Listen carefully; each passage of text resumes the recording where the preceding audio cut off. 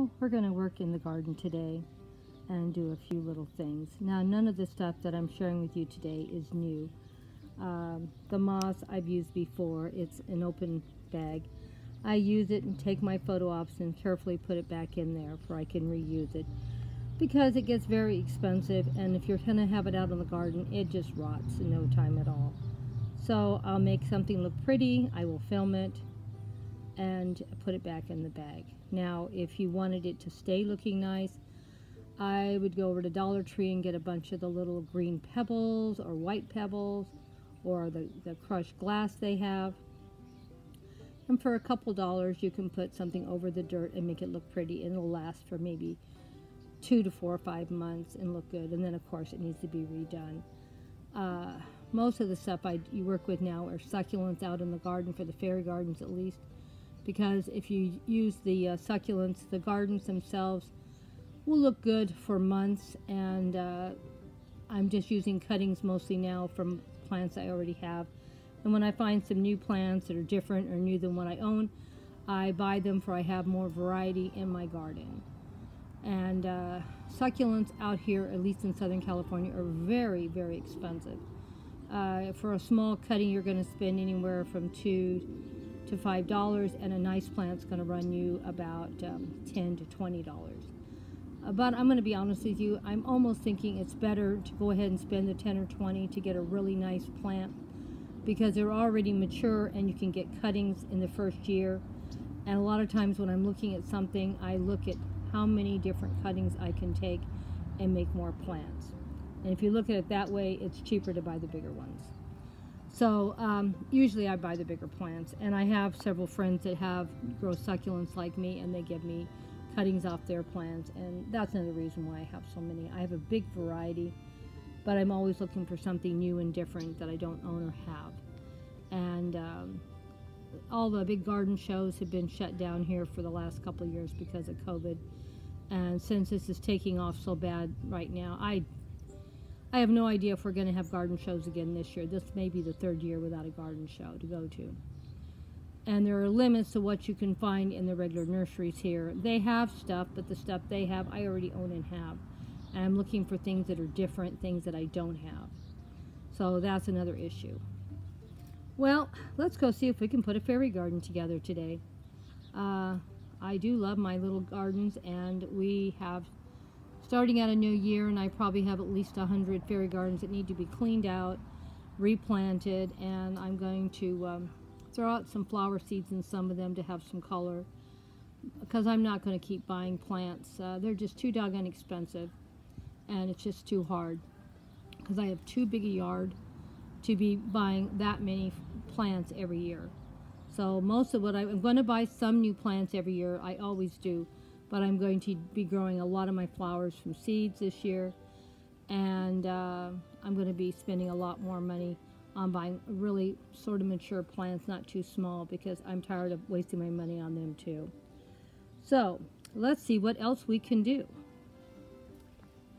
These are my Mackenzie Child mushrooms. I have 3 of them, and I have 3 more that my daughter has got in now. I ordered 3 more, so I have 3 more. So now I can have a pair of each, and that'll make it easier to decorate with and making different displays up. And of course, these are my 2 cute little fairies that my friend Annalie gave me. Yes, she gave them to me. Wasn't that sweet of her? And they're as cute as can be. I wanted to show you their sweet little faces. Don't they look cute? And you're better off to spend a little more money on your fairies also, and try to get some really nice quality faces. And you can find some pretty good ones in the secondhand store if you really look a lot. They don't have a lot of them, so when you see them, you better grab them.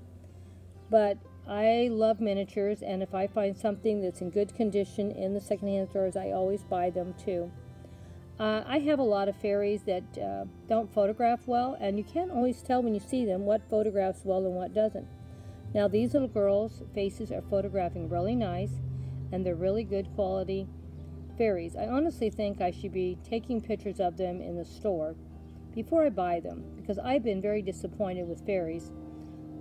Some of them don't photograph well. I don't know why exactly, if the skin color is too light, or they don't have enough shading on them, or what. But as you can see, these fairies are small, but they're photographing very nicely. You can see their little faces, their little mouths, and their little hands or and arms, necks, everything about them are shaded very nicely.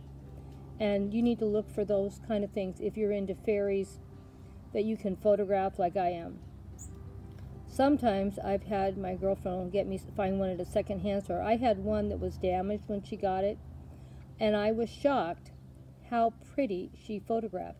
When you see her, she doesn't look like she should photograph well at all. But she photographed so well. I used to take a lot of pictures of her. But it's been so long, I have no idea what kind of condition she's in now. The trouble was, I used to keep these fairies out in the garden, and when you do that, that also messes them up too. I need to get in the habit, if they're good quality fairies, like these aren't going to stay out in the garden because they're too nice. My Dollar Tree fairies and gnomes, I don't really care. Most of them are not painted all that great. They look fine for a little photo op, but if you really want to come in close like I am on these fairies, they would look terrible. But these fairies look very nice, even close up. And they aren't very big, they're pretty tiny, and I'm pretty close to them. But they're good quality fairies. So make sure you look for good quality fairies when you're purchasing them. You're probably going to pay an extra $3 or $4 for them. But sometimes I've gotten some beautiful fairies at the secondhand store. So I'm not going to say that you can't find them, because I have bought them. And you still are going to pay $7 to maybe $10 there, but they're probably $20 fairies. They're very, very nice quality. I had some fairies I bought, I guess, probably 4 or 5 years ago, not recent. And I paid like $25 for them, secondhand, at a secondhand store. And that's a lot of money, but I really do like them. But they photograph beautifully. And I found the same kind of fairy in another store down by the beach. They were $130 a piece. So I did get a good deal. So look for those. You might find them. You might actually, maybe they don't realize how expensive the fairies are, or that's what a secondhand fairy costs you. When it's $130, you pay like $25 for it, or $20. But anyway, I did buy, I think I bought 2 of them. And that was still like $50. That's a lot of money for 2 fairies. But if you go back on my channel, you'll see them. They're both Christmas fairies and gnomes. So I probably should have pulled them out at Christmas time this year. But we have a lot of things we'll be sharing next year with you. I have lots of stuff that I haven't even taken out of the box for a year or two, and we need to start doing more of that. Because this coming year is going to be repurposing, reusing. As you can see, there is nothing new on this, and I'm going to make at least 1 or 2 fairy gardens just to show you you can do different things. And I'll come back to these same fairy gardens in probably a month or 2 and take some more pictures and put some other things in them for accessories to show you that, because I have one of them that's just got tons and tons of babies coming up. And right now you can't see them really, they're just barely there. But in another month or 2 they're going to have beautiful flowers in them. So I'm going to come back and reshoot one of those videos.